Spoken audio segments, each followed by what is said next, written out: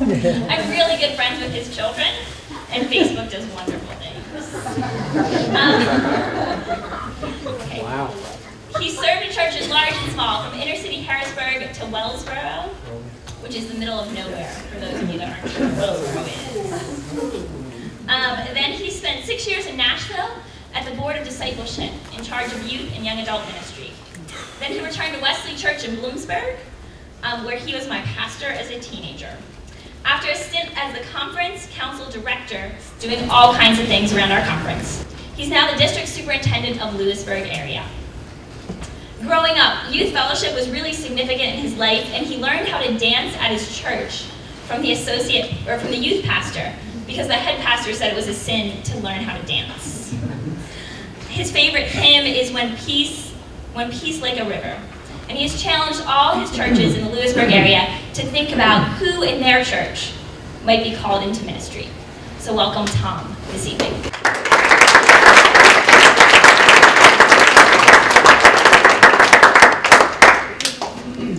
It is really great to be here. I consider this, God's Call, probably the most important event that the Susquehanna Conference does. Because I believe there's nothing more critical than working with both teens and young adults about what God is calling you to do and to be.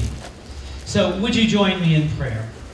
May the words that I speak, O God, and may the thoughts of all of our hearts be acceptable in your sight. And, O God, if in these moments I stumble and do not make sense, may folk know that that is me and not you. But if, O God, through your Spirit, something is said that might touch a heart, may everyone know that that is not me speaking, but that is you, and we will give you praise. In your name we pray. Amen. I want to do two particular things in the next 3 hours. It'll just seem like 3 hours.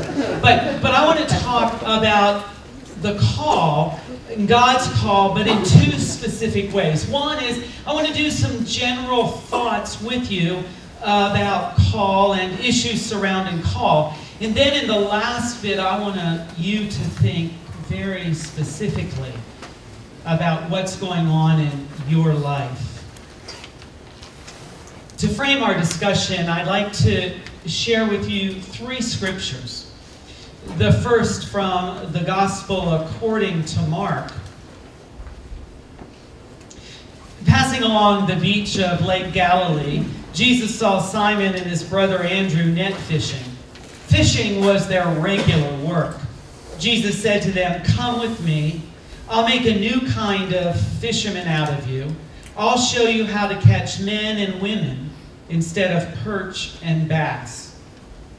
They didn't ask any questions. They dropped their nets and they followed. A dozen yards or so down the beach, he saw the brothers James and John. They were Zebedee's children. They were in a boat mending their fish nets. Right off, he made the same offer. Immediately, they left their father Zebedee and the boat and the hired hands, and they followed him. And then in chapter 2, this little bit, then Jesus went again to walk alongside the lake. Again, a crowd gathered around him, and he taught them. Strolling along, he saw Levi. He was at his work collecting taxes. Jesus said, "Come along with me." And he came. Then the second scripture lesson comes from Jeremiah. This is how Eugene Peterson translates some of the verses in the first chapter. This is what God said. "Before I shaped you in the womb, I knew all about you. Before you saw the light of day, before all of that, I had holy plans for you. A prophet to the nations, that's what I had in mind for you. But Jeremiah said, "Hold it, Master God, look at me. I don't know anything. I'm only a boy." And God told me, "Don't say I'm only a boy. I'll tell you where to go, and you'll go there. I'll tell you what to say, and you'll say it. Don't be afraid of a soul. I'll be right there, looking after you."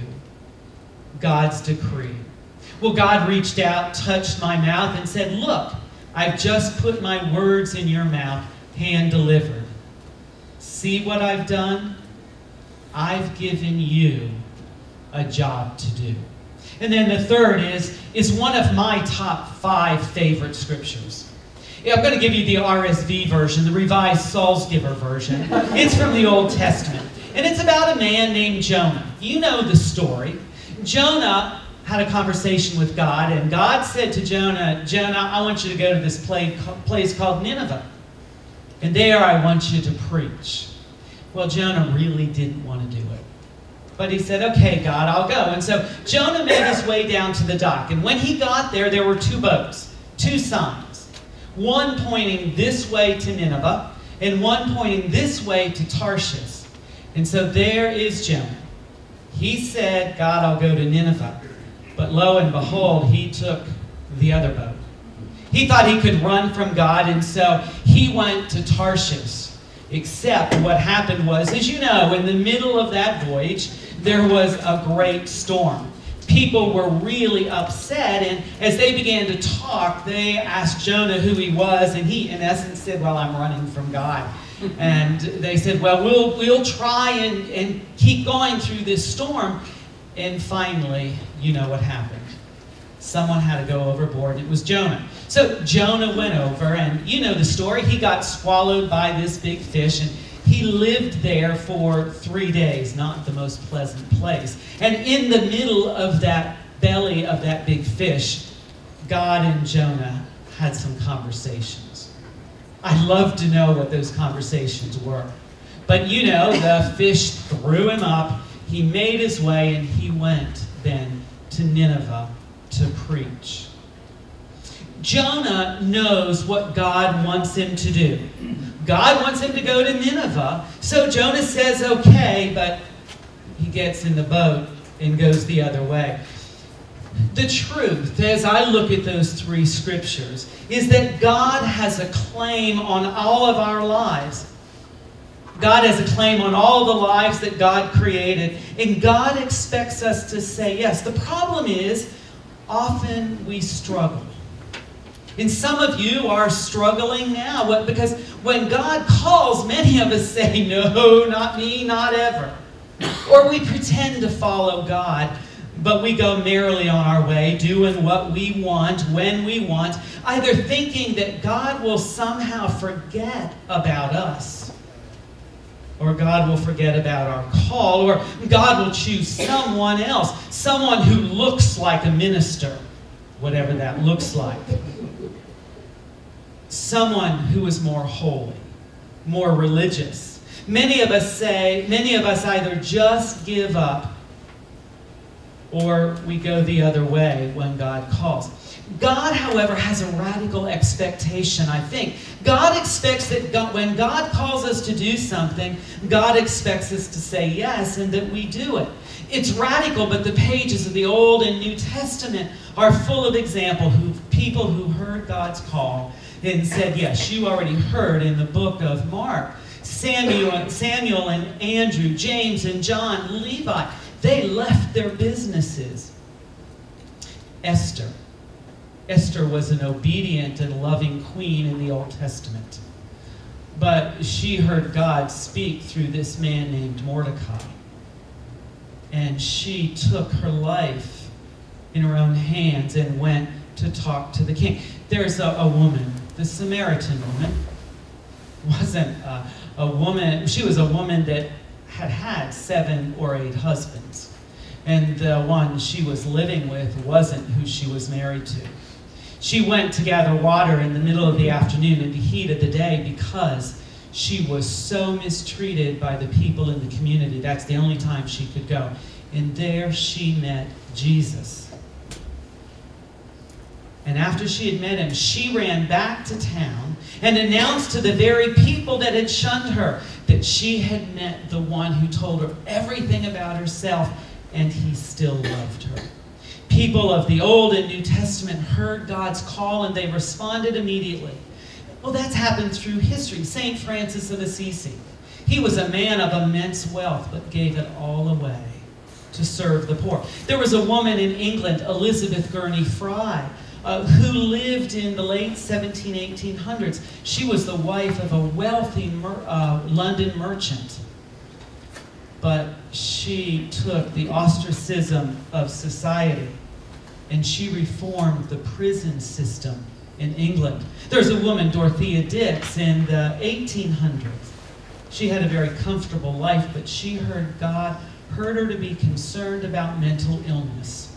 Because at that point, people who were deemed to have mental illness went to prison, and it was because of her that there were special hospitals where people were loved and cared for. Dr. Fred Craddock, who is a preacher and was a seminary professor, tells the story that he was preaching one day, and after that sermon, a young woman came to the chancel rail and shook his hand and said, "Dr. Craddock, I heard your sermon today, and I've decided, I'm in the 3rd year of medical school, but I'm quitting today.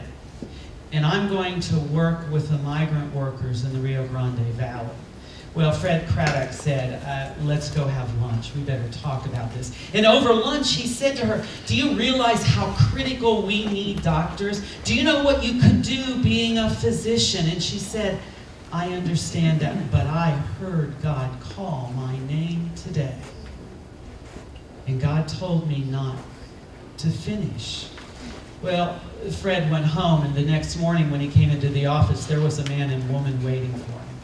You know, it was her parents. And they said to Fred, "Do you know what you have done? Do you know that has been her life's dream?" And they talked about it. And finally, Fred said, "I said all of that to her, but she heard a higher voice calling her to whom she owes her allegiance and to whom she must listen." It was early 80s. I am old, 60 years old. I took a group of youth from the inner city, and we went to the Redbird Mission. And there we met a woman that was in her late 60s, early 70s. And one of our youth said to her, "So you've been a missionary all your life?" And she said, "No. When I was in high school, I heard God call my name. God wanted me to be a missionary." She said, "But I said to God, well, just wait till I finish school, because I was accepted into business college." So she said, "I went and I became an executive secretary, and I heard God call my name again, but I was in love, and I said to God, wait till I'm married and we have children." Then she said, "I just never answered the call. My husband died." She said, "I needed to work a couple of more years to be comfortable." And she said, "They found a lump in my breast and I went to the hospital. They removed my breast. I had cancer at 63. She said, "In that hospital bed, I heard God call my name again. And she said, I thought, okay, God, I've got you. Who wants me? I've got cancer. I don't know if I'm going to live or not." She said, "I went home 6 weeks after my doctor's appointment. I wrote a letter to the Board of Global Ministries saying, I'm a secretary. You probably can't use me. I've got cancer. I don't know if I'm cured or not." She said, 3 months after my treatment, I sold my condo and I went to the mission field in Redbird Mission. She said, because when God called, I kept running. But God called me for over 40 years until I finally gave in. Jonah heard the call and ran the other way, but there are those who have responded. Well, there are a couple things. I can't answer for you about your call, and you can't answer for me, but I think there are 4 quick truths about God's call and our response. The first truth is that the God whom we worship can and will make a claim on our life. It's impossible to sit and worship week after week, to go to Sunday school or youth group, to be in small groups, to go to church camp, and not have God lay a claim on our life. So many people think that being a Christian is like belonging to some American Express club. You've seen the commercials, you know, for the credit cards that with this card comes privileges. Being a Christian isn't about having special privileges.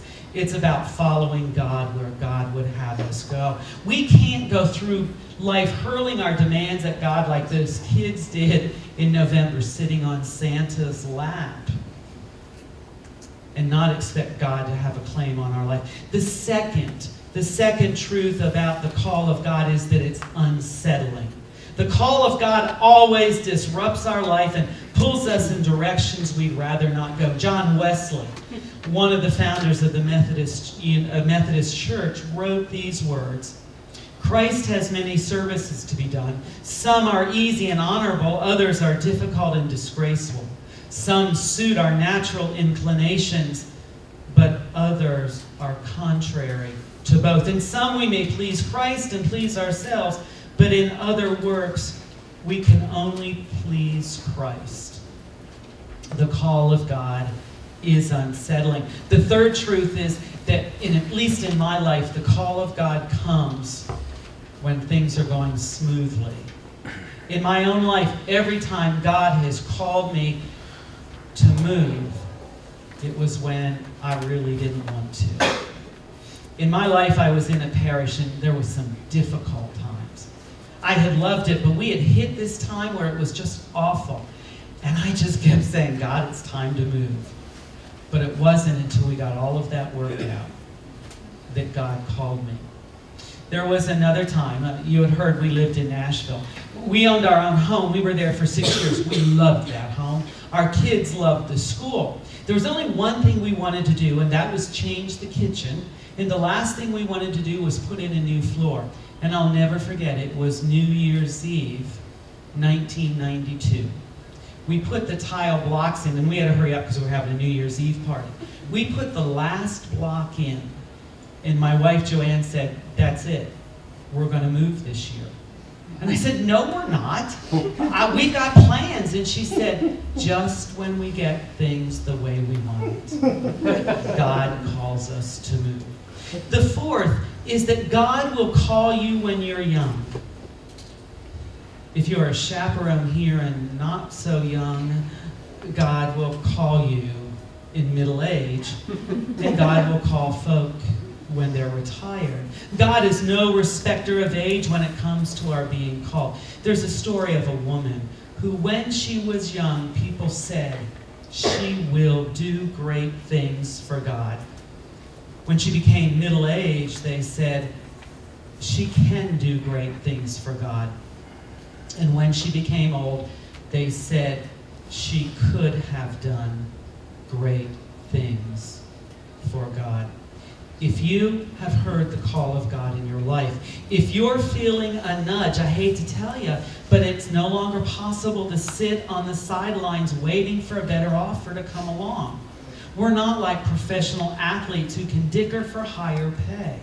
The kingdom and the one who proclaims it has spoken, and God demands a response from us.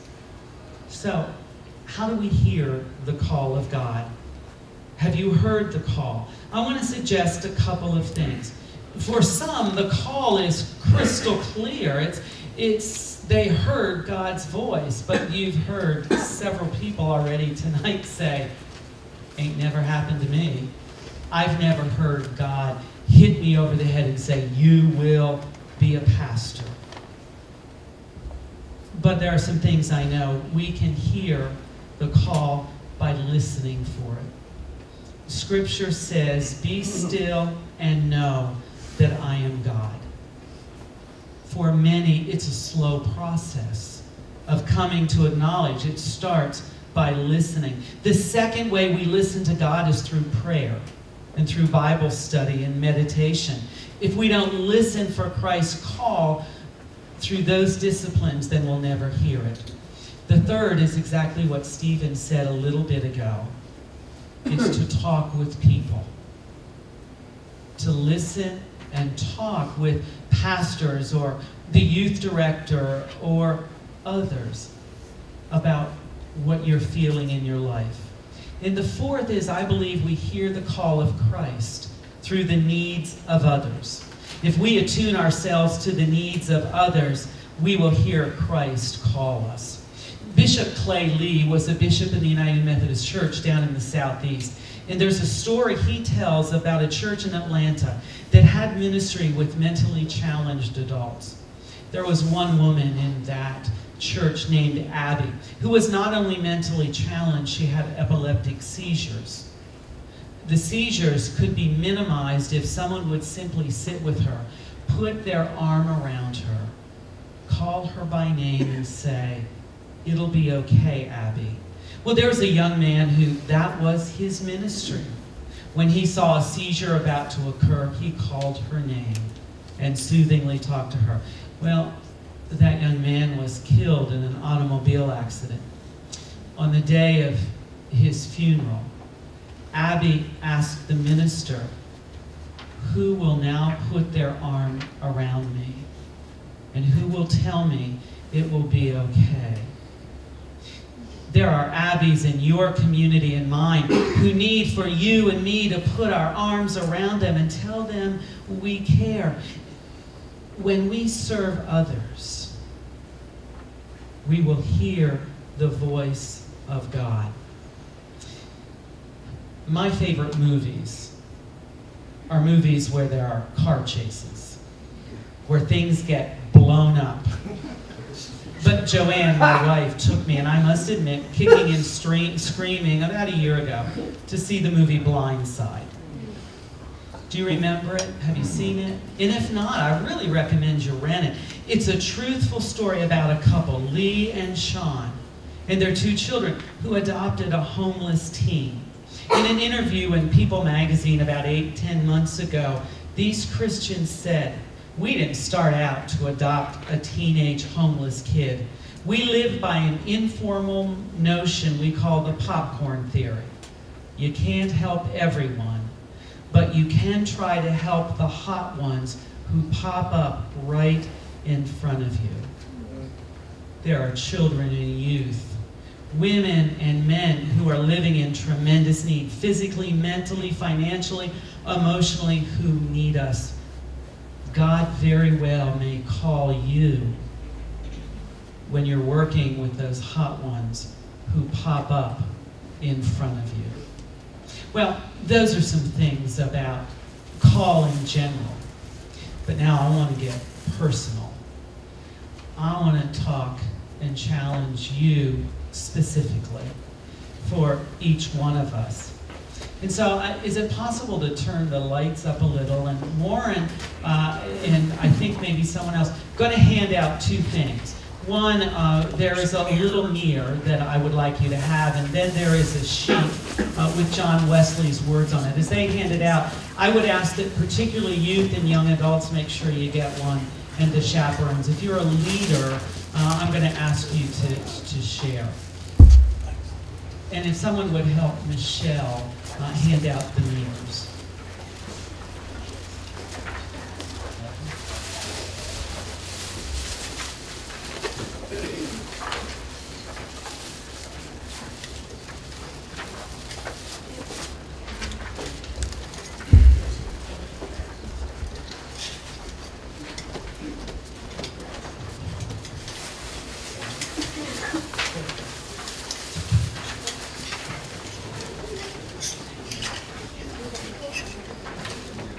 Mira alluded to the fact that I'm old.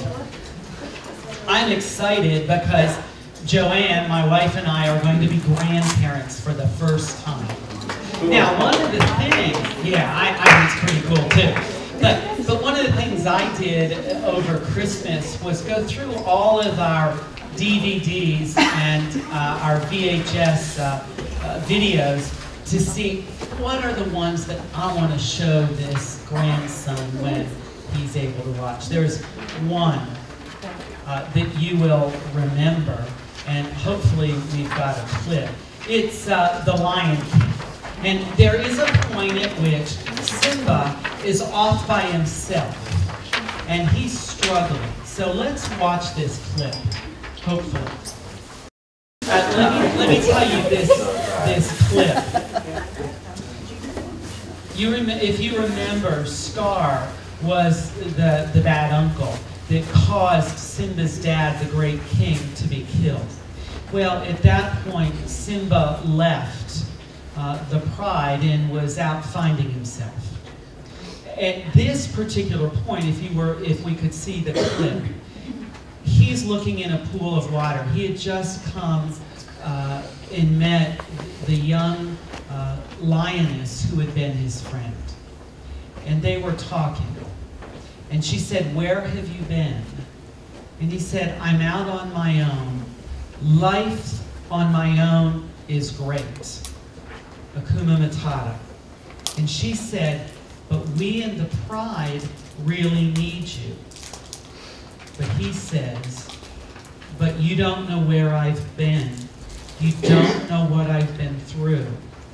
And then he goes off, and in this pool of water, he sees his reflection. But then the water changes, and he sees the reflection of his father, the great king. And his dad looks up through the water, through this reflection. "You are my son. I live in you. You and I are the reflection of God. God lives in you. You are God's son, and you are God's daughter."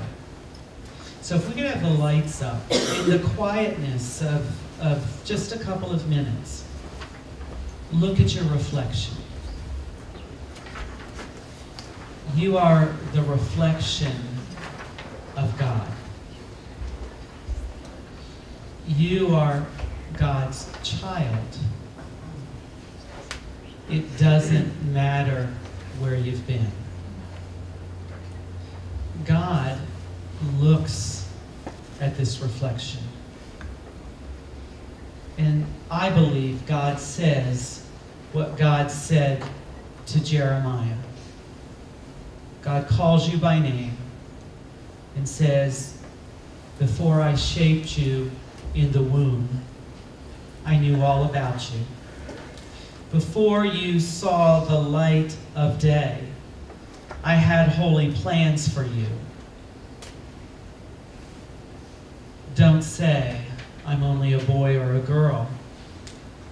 Don't say, "I don't know what I'm going to say." Because God says, "I'll tell you where to go and you'll go there. I'll tell you what to say and you'll say it. Don't be afraid of a soul. I'm right there looking after you." Your reflection is a reflection of God, and God says, "I love what I made. And I have created you for a purpose." For some, it is the purpose of ordained ministry, to work in a church. For some of you, it might be to be ordained as a deacon, to service. For others, it might be a youth pastor or a children's worker. But God has called you. It may not be clear, but what is clear is that God has created you for a purpose. And as you think about the grappling in your life of what God has called you to do, I invite you to look at Wesley's covenant service that we handed out and hear these words. Commit yourself to Christ as Christ's servants. Give yourself to Him, that you may belong to Him. Christ has many services to be done. It means that God's going to call you. And some are going to be easy and honorable. Others are difficult and disgraceful. Some are suitable to your inclinations and interests. That means you love what it is. But there are going to be others that are contrary to what you love.